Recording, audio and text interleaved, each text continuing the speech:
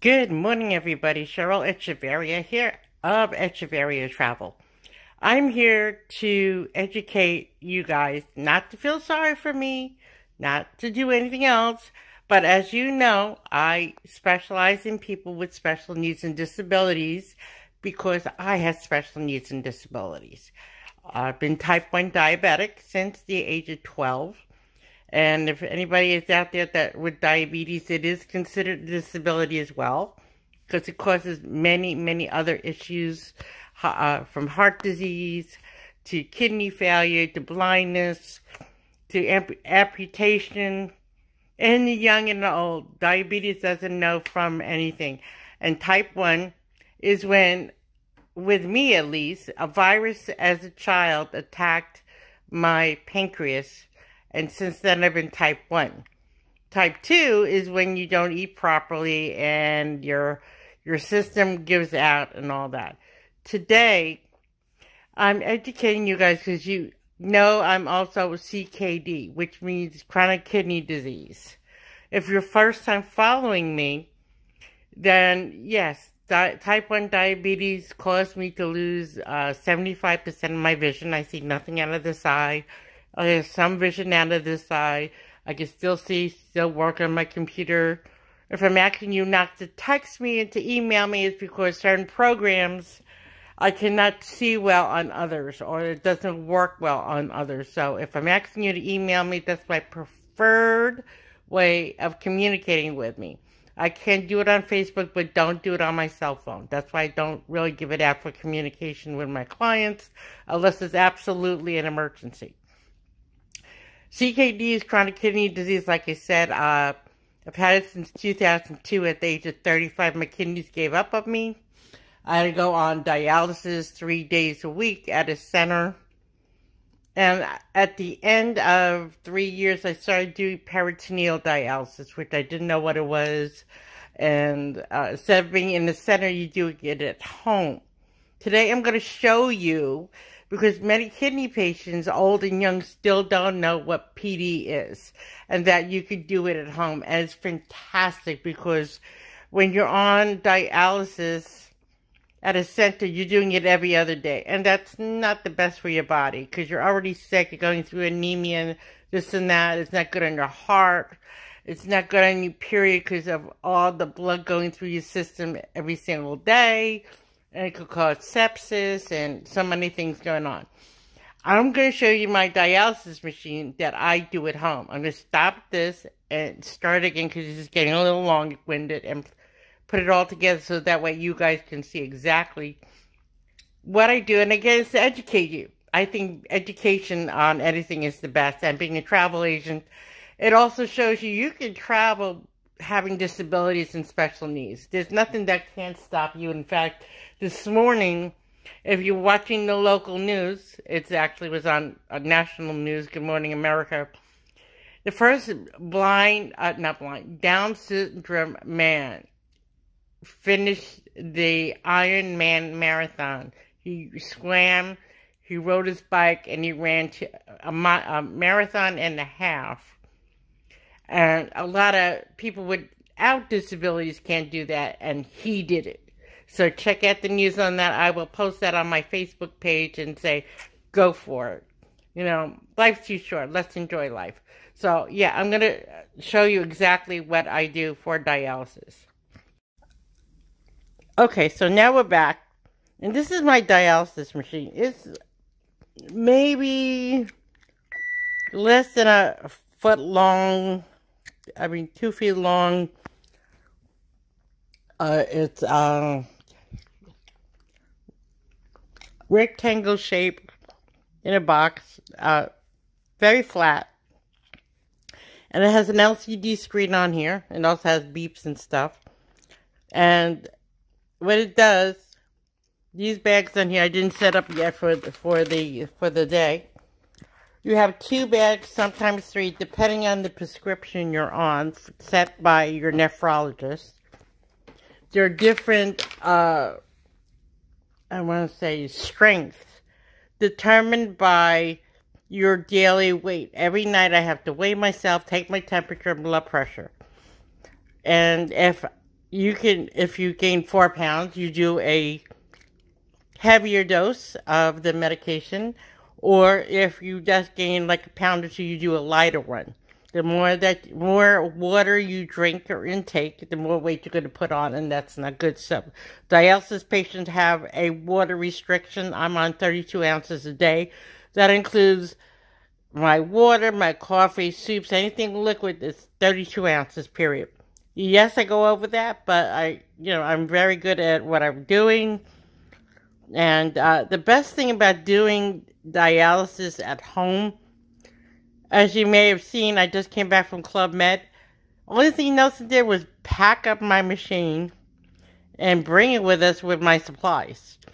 If you're going on a cruise, you could get your supplies sent to the port.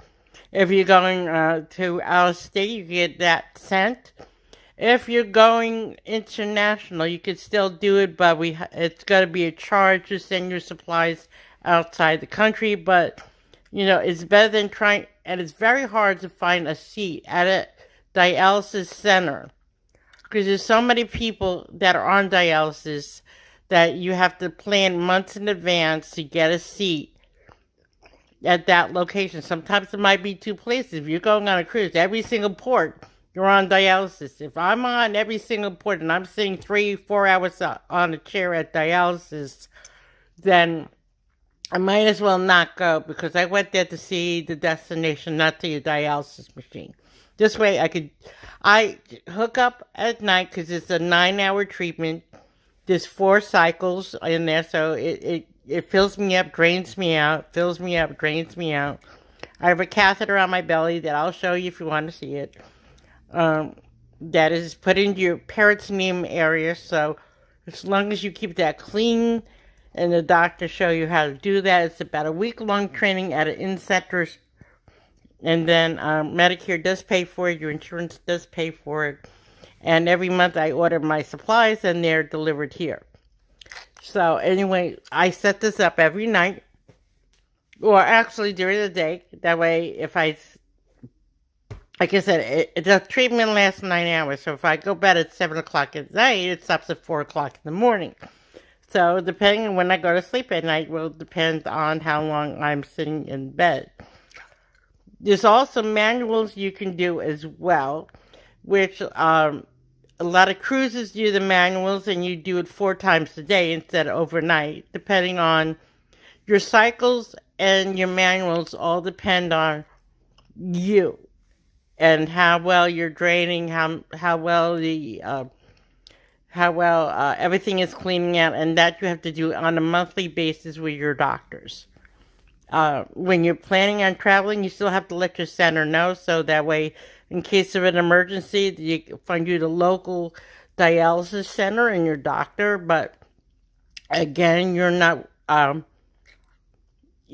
trying to figure out times. And also, dialysis at sea, you got to pay for that. That does, and a lot of insurances don't cover it because it's international and it's not something insurances cover. So you've got to pay out of pocket out there.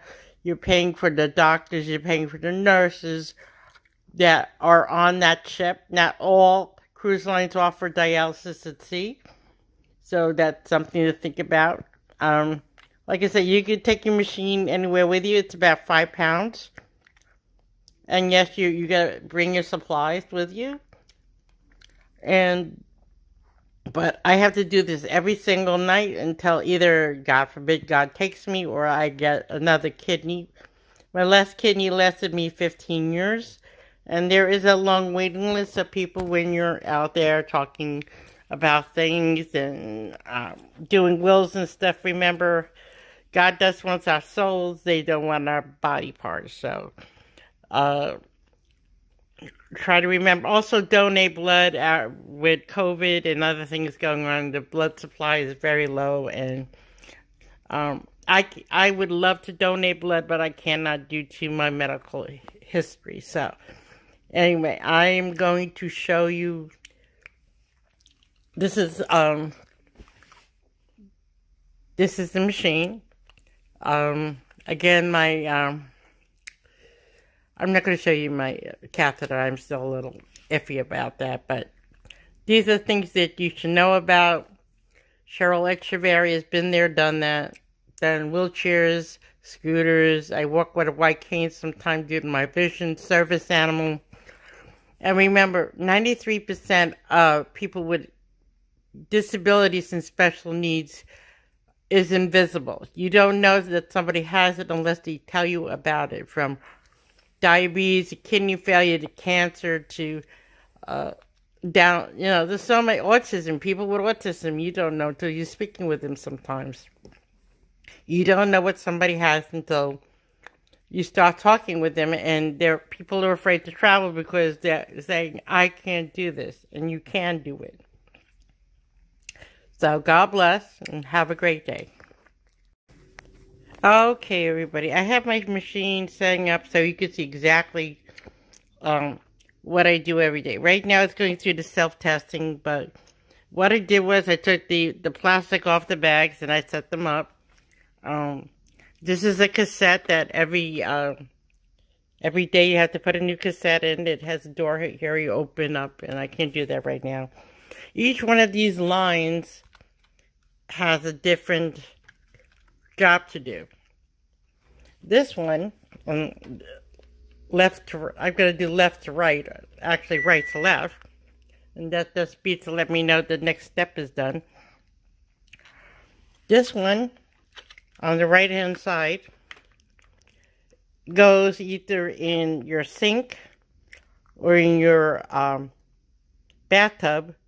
So the water that goes into me, when it first, let me start again. When the system first starts, from my peritoneum catheter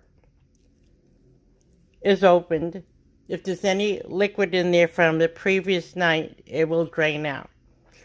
Then the first fill from the bag is a certain amount. That not everything in this bag goes in me at one time.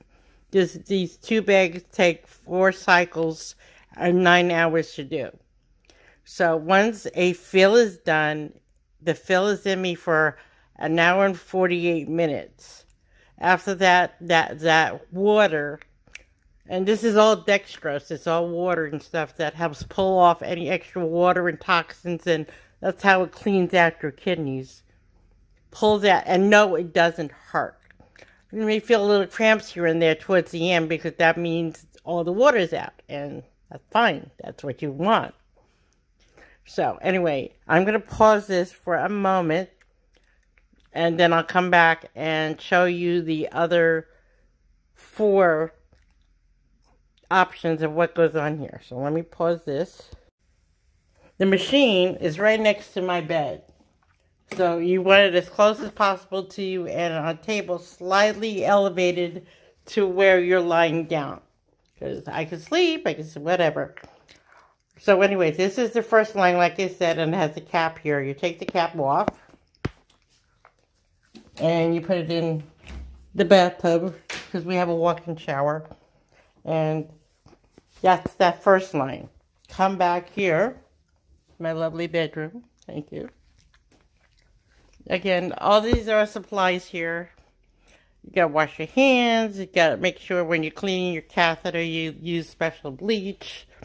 I also have to learn how to, when you're going through your training, you have to learn how to put antibiotics in the bag with a syringe if you have to, or heparin.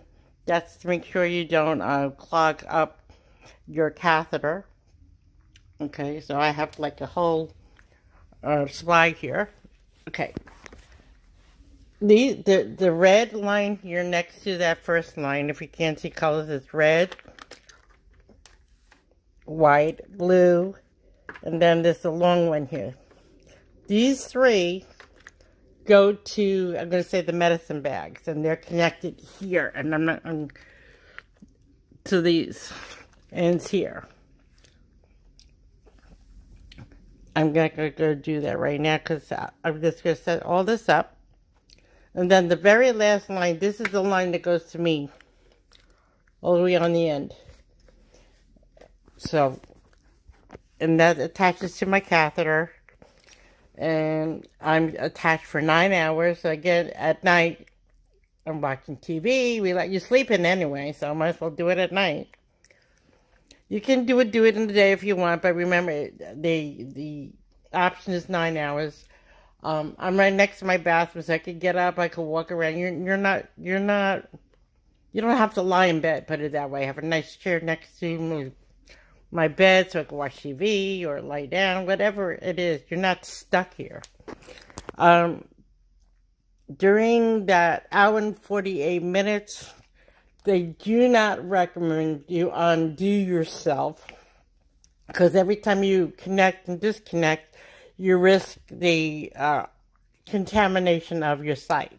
So that's why it's very important to always wash your hands. And they show you exactly how to clean it.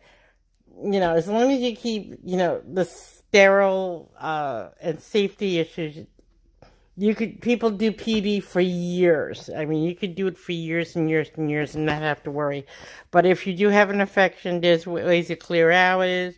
And God forbid you have to go on in-center.